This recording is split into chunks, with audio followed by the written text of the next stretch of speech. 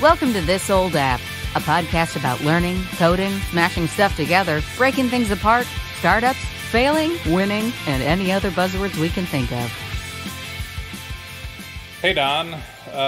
This week, wanted to discuss a Twitter thread that came up, and it's a topic that, I feel like we've maybe covered a little bit in the past, but this was more of, I've seen people try to gatekeep development by saying things about this, and I just thought it'd be a good topic. So it's a tweet by someone named Ben Hong.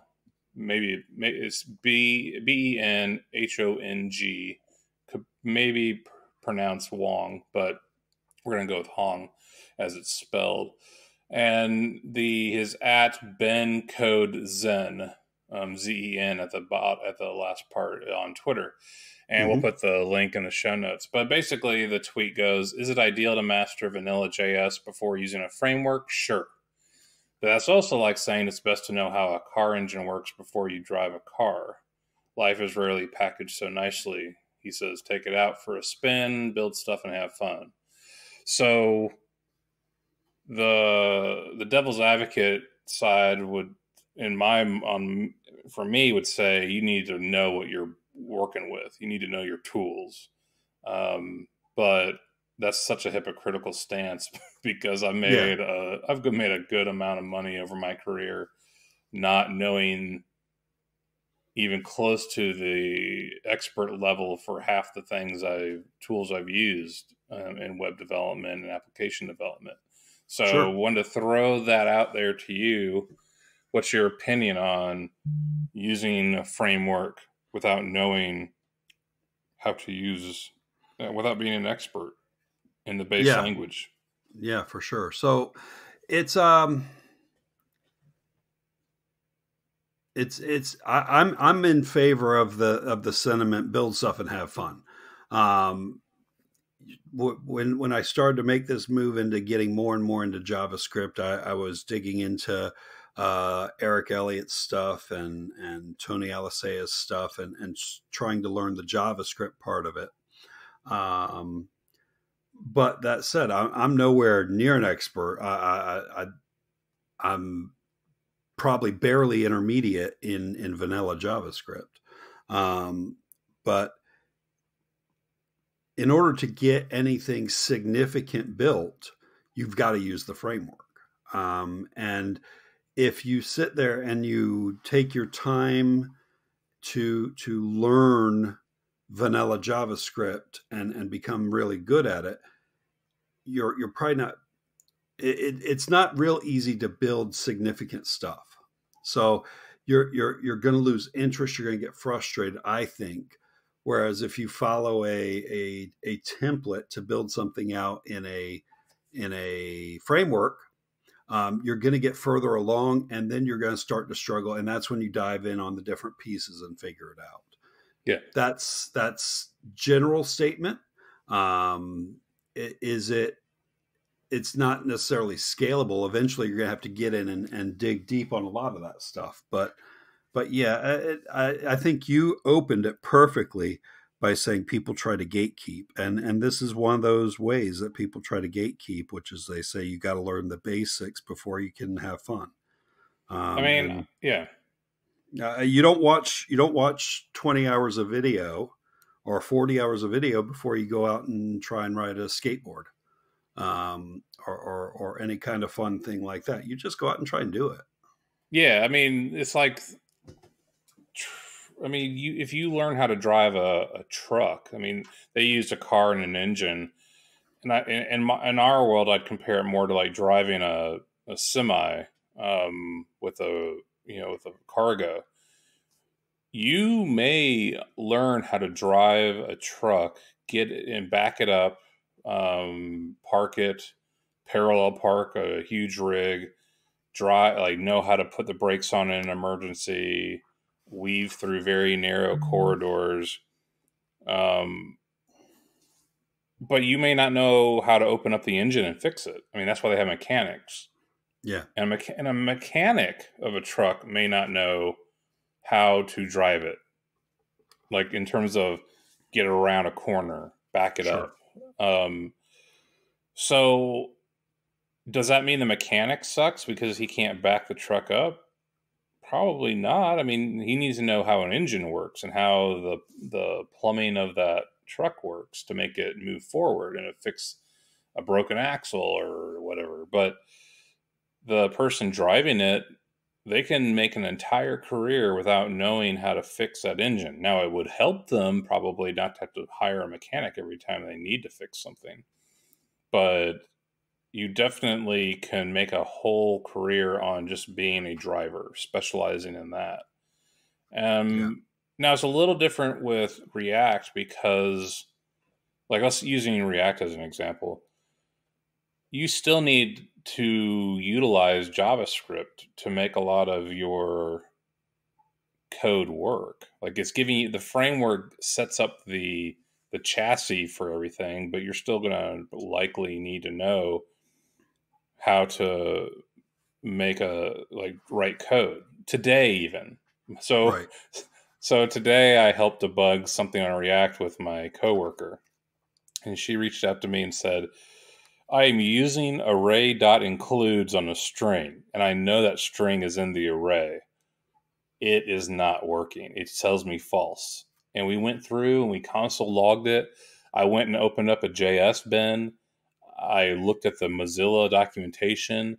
It was working on the JS bin. It was not working in our code. Sure. And so I had to go into the browser and I dug into the web dev console tools and I looked at what was getting rendered. And I'm like, oh, this is a nested array. This is not, we're testing in a nested array, a string on a nested array, not the actual array we want. All we had to do is stick a 0 in there in the brackets, and all of a sudden we're using includes on the actual array we wanted. Right. So the JavaScript part helps us debug that little bit. I mean, in a way, you might say an expert would not get caught with that, but I'm like, yeah, it just didn't look like we missed the double brackets around it. But we both knew JavaScript well enough to know this should be working. And if you didn't know an ounce of JavaScript, you'd get stuck right there. And so that's where it would make things inefficient. So right. I think the idea is, I mean, if we go back to in my career, I launched websites before I ever knew like ASP C# or VS or right. Visual Basic VB. I launched Drupal sites before knowing much PHP. I launched Rails applications before I knew Ruby very well. Right. I did a ton of jQuery and JavaScript Bootstrap and got paid for it. And companies made money off my code before I really was able to dig in and really understand JavaScript. Before I sat down and I did the tutorials you talked about, Tony Alsea, on Udemy. And I also did the You Don't Know JS by Kyle Simpson. Is that his name? That's correct. I read that book series. That helped me a lot. And then just everything started to kind of gel. React I learned with Stephen Greider on Udemy. Sure. And just building. But I did Vue the same. Actually, Vue is different. Vue is different because I learned Vue after I knew JavaScript better. And I felt like I was triple speed on Vue compared to how long it took me to learn React. So, and I want to stop you there if I'm not interrupting your train of thought. No, go ahead. Yep. I think that's the point, is the more you know of the base language, the more you know of the vanilla JavaScript, so to speak, the better you are at differentiating what as far as what you're learning is part of the framework or is part of the language. So that learning goes faster because you're already aware of concepts. Now, I would argue that learning React helped you learn Vue faster because they're two shades of the same thing, doing them in different ways. Yeah. So your brain was able to put analogies together. And I would argue that's a point for learning frameworks. The more frameworks you at least take an interest in, the more analogies your brain can put together and go, I've seen this somewhere else. It was done Yeah. this way, and now it's done this way. And you can make a somewhat rational judgment of which way you like better. I liked your point about the your career, and I'm gonna drill in on the Ruby and Rails part. Yeah. How well did you know Ruby before at all? I mean, do you feel you're good at Ruby, or do you feel like you're good at Rails flavored Ruby? Oh no, I'm good at Ruby. Okay. Now I am. We're talking like 10 years later. The storyline for me in Ruby was I learned Drupal and PHP, and I did not like it that much. Sure. I found it to be an inefficient content management system after you launched it, and the users didn't like it, and I didn't like working on the customizations. This is my opinion of how my experience went. So I was like, everything that I'm feeling pain about, the Rails framework is addressing, and everyone that works in it talks about how much they love it. So I wanted to get into Rails. I took a job with a company, and I was solo. I did not have a team to work with like another developer. And so I was kind of winging it all the time. And so I basically learned how to do Rails before I learned Ruby very well. And I would just pick up Ruby as I launch things, and then I'd get stuck and have to figure out Ruby to make this Rails thing work. So that's how it progressed for me. But over time, when I took a gig with a bunch of other engineers better than me, it became very clear how the reason they were better is that they understood Ruby. And I'm like, I need to know basics. So I backed up and started taking Ruby tutorials. And then if you were to say, hey, you need to use Sinatra is the express server of Ruby, very basic and takes in request response. You have to do all the rest. I could do a Sinatra app without a problem. I understand Ruby well enough to do that. And I write little scripts in Ruby to like screen scrape recruits and fantasy sports and stuff. Sure. So I still use like raw Ruby, but I spent 2 years in Rails, productive, getting paid for it without understanding Ruby very well. So you were able to take the framework, use the framework, have a career in the framework, and then use that career in the framework to understand the underlying language better. Yep. And I think that's exactly what we're saying is you've got to be engaged enough to dig in at the underpinnings of it. I like your story because your story is a direct contrast to mine, and it's perfect. It's perfect to see the two sides. You didn't like Drupal and PHP because you came from .NET ASP. That sort of compiled stuff, correct? Yeah. And then you started to look at PHP Drupal, all of a sudden it's all scripted. You didn't like it as much. You found Ruby and Rails, which again is compiled. I'm the opposite. I came up with PHP. And then after we started talking and working together, I took a look at Ruby because I wanted to get on board with what you were doing. And Ruby and Rails. And I'm like, this just feels wrong. It doesn't match my brain, where my brain is on all this. So then I slipped over much quicker into JavaScript stuff and found it more interesting because, again, it's scripted. There's just a different feel between the scripted languages and the compiled languages. So I mean, they're perfect contrasts. The flip side of this is that I'm learning Go, and I decided to learn Go before I learned any frameworks and stuff. Because when I took the gig at Hierology, they didn't tell me to learn Go. I mean, they said, you're going to be on this team, and I knew from talking to someone that Go is what they used. So I took it on myself to learn Go basics. Stephen Grider on Udemy again, and a couple books before I started looking at the code they're using. And I would say there's less hand holding in the Go community. There's less frameworks that do the magic for you, from what I can tell. Go seems to be somewhat of a community that enjoys its gatekeeping. Sure.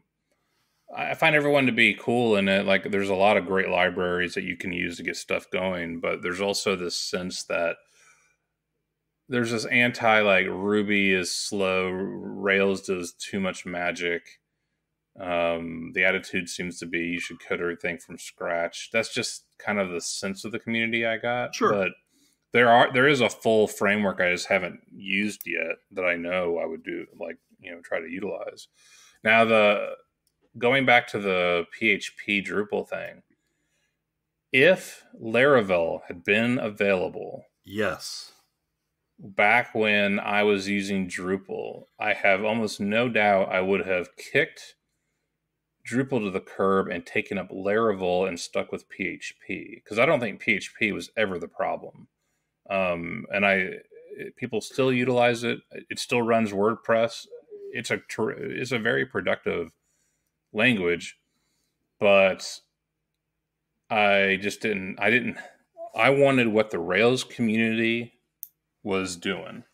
Yeah. And the Laravel folks took what we've learned from Node and Rails and moved it into the PHP community. And that is everything I hear about it. I know I would like Laravel. Yeah, and that's exactly what Taylor Otwell said. Is he said he saw a lot of the developer experience that Rails was giving to Ruby, and he wanted to bring that to PHP. Yeah. And I'm in complete agreement with you. I wish Laravel had existed maybe 2 years earlier, and then I would have been a lot more into it. By about the time it got to where it was popular or becoming known, I had already kind of transitioned out of PHP and Drupal. Now, I want to be fair to Drupal real quick. Drupal's technically not a framework. It's just a content management system. So it's a little different, but that's just it. And it's a pain in the butt, but it does its stuff. Now, my path was, before Drupal, it was Zoops, which was an even more primitive content management system. But yeah, I think CodeIgniter was the predecessor to, like, that was the first. CodeIgniter was, what were the other PHP frameworks? Zend, Cake? Something with Cake. Yeah, Cake PHP. Yeah, Zend, was that? Yes. Zend? Yes, correct. Symfony.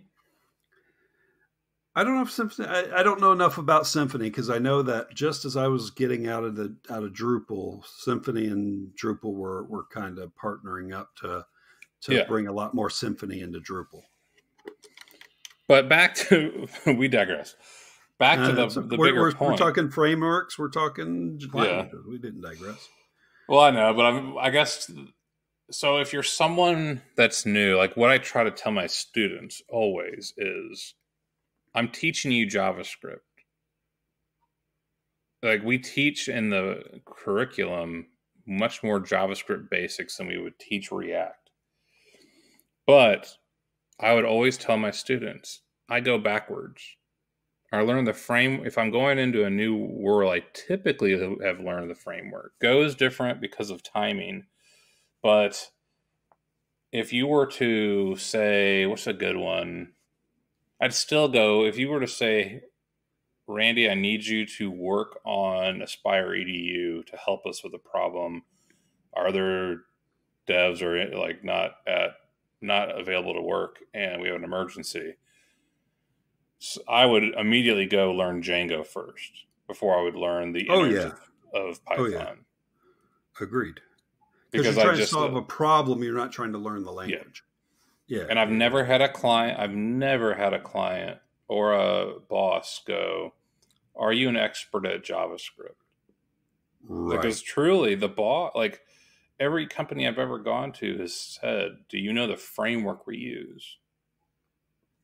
They've never asked about the deeper layer. They've never asked me about, do you know how this compiles on a computer? Do you know how the V8 engine works for JavaScript? Like, I don't know anything about what Chrome is really doing under the hood that well. Right.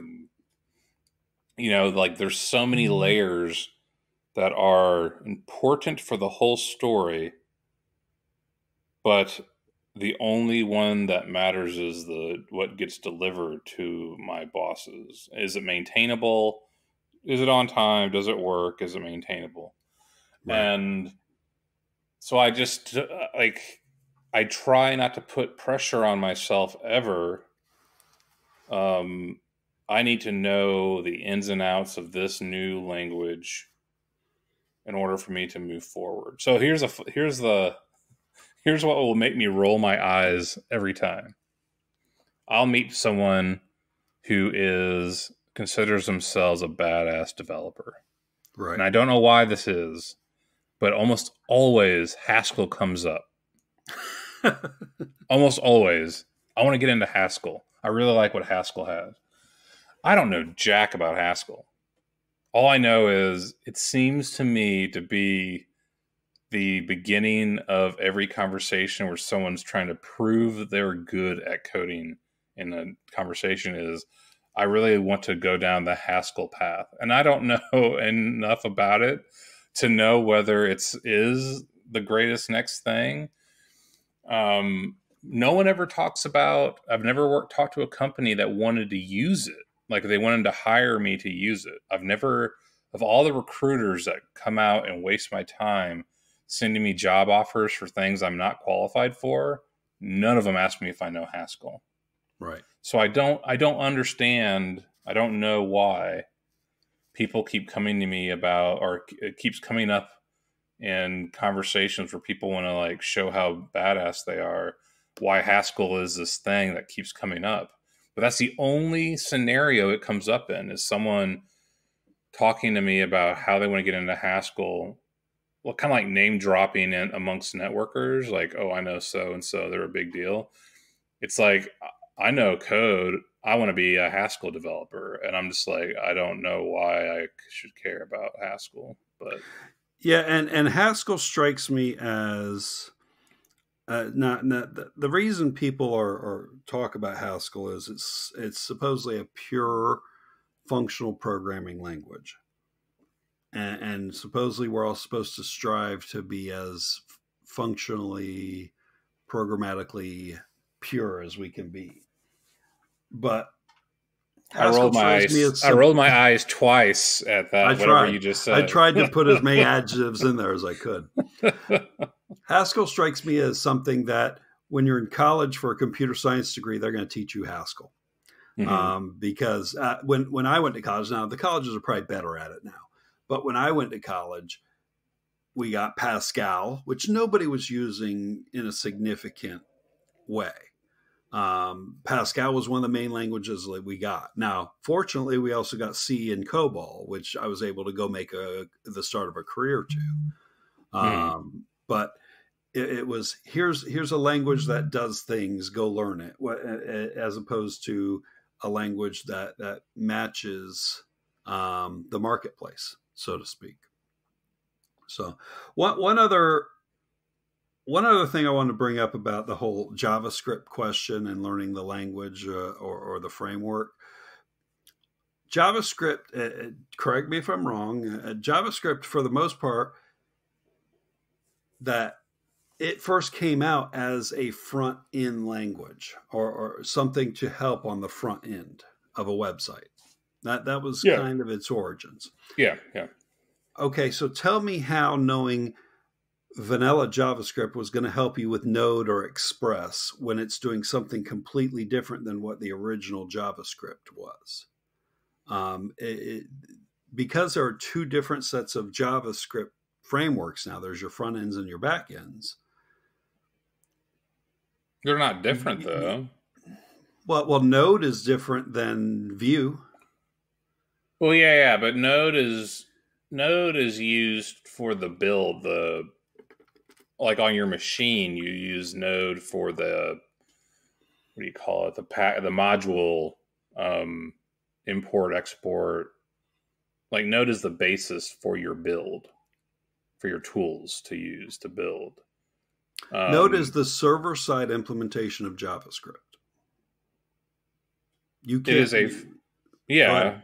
It's a server side framework, right? It runs on a server. Yeah. If you're using it as a web server, it is the code that you utilize on a CPU to prop up like Express.js to do the server stuff you need. Right.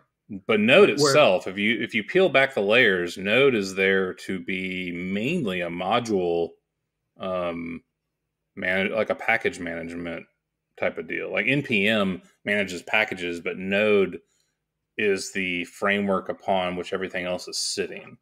On the front end, fair. It's not on the front end in the sense that Node is on the browser. It's that you're using Node to build what has to be sent to the browser. I think we're saying the same thing.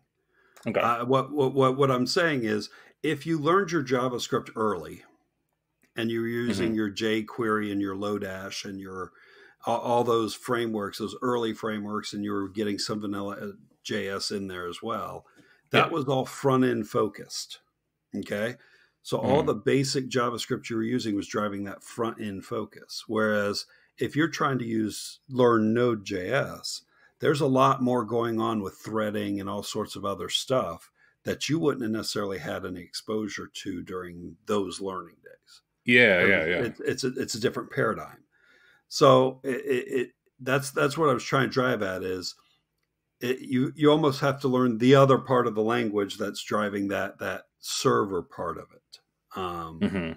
So it's just different and well, one place where learning the vanilla, I won't even see the basics, but more the intermediate vanilla is when you're diving in and it's included all those modules and you're doing your stack trace and it's, 10 modules deep and you're trying to piece together what the error is. Yeah. Maybe it helps you there. You're probably faster Googling what the problem is and somebody will say, oh yeah, you forgot to include this or do something, which if you had known the basics, you probably could have gotten there faster. But at the end of the day, we end up Googling a lot of our issues anyway. Oh, yeah. I mean, I Googled that stuff today regarding the array issue. Like, why is this array thing not working? And of course, I didn't find the answer from that because we were just using the array wrong. But I still Googled it to see, like, okay, do I know this syntax? Right. I thought I did. And, I mean, JavaScript's more complex because you have the ES6 issue. Like they've now moved forward with ES6, 7, 8 now, I guess.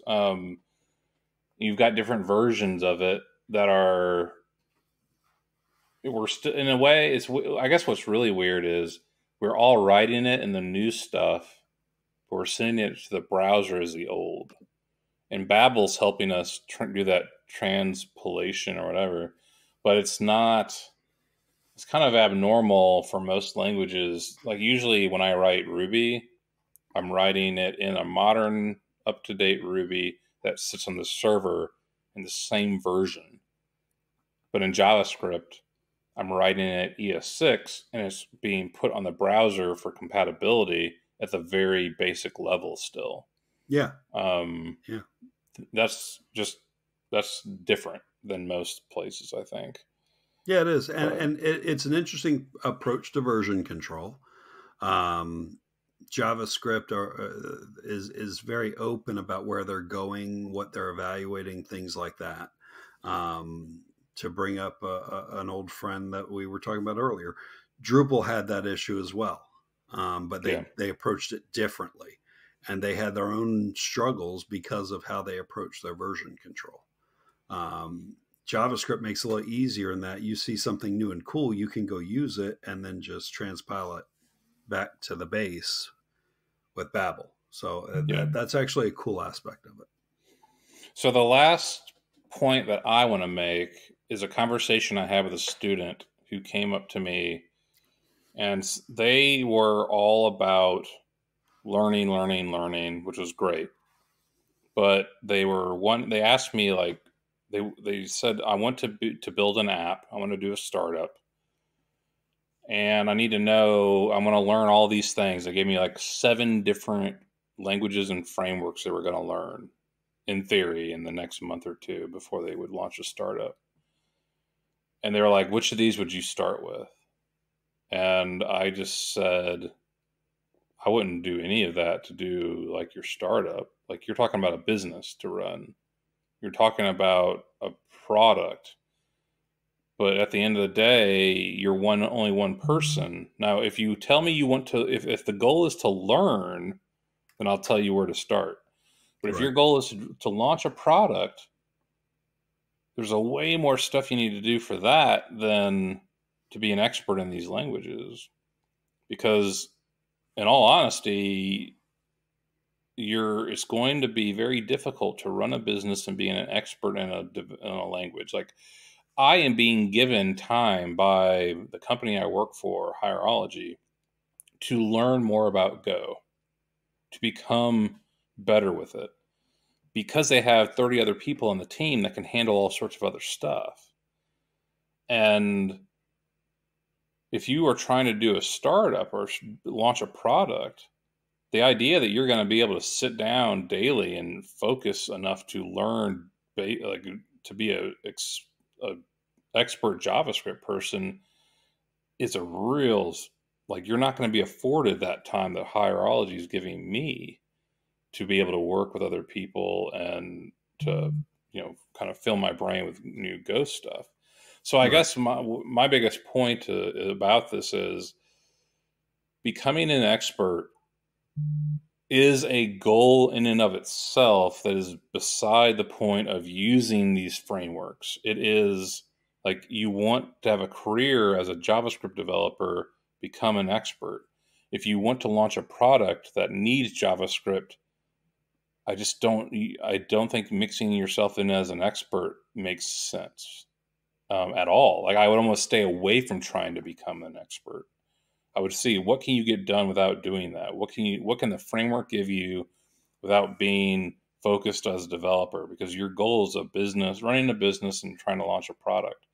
So in a way, I guess I'm even taking it further of, I feel like if you're on that path, becoming an expert is detrimental to being a good product launcher, to being a company owner in that regard. Yeah, I would agree with that. That's all I got for now. Yeah, I think we covered this. At the end of the day, I want to go back to what we started with. Go build stuff. Go have fun with it. Don't worry about what the right thing is, because I can't tell you what the right thing is. The right thing is what's right for you. Not what's right for Randy, not what's right for me, but what's right for each individual person.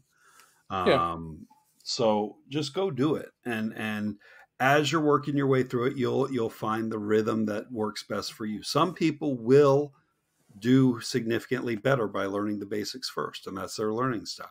And if that's the case, that's fine. It's just, it will probably take you a little longer to get to more significant projects if you go that route.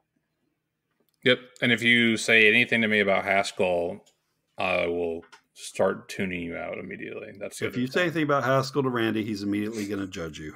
That's what he's saying. So. Unless you're going to pay me to build something in Haskell, and then I'm going to look up Haskell frameworks. That's the first thing I'm going to search for.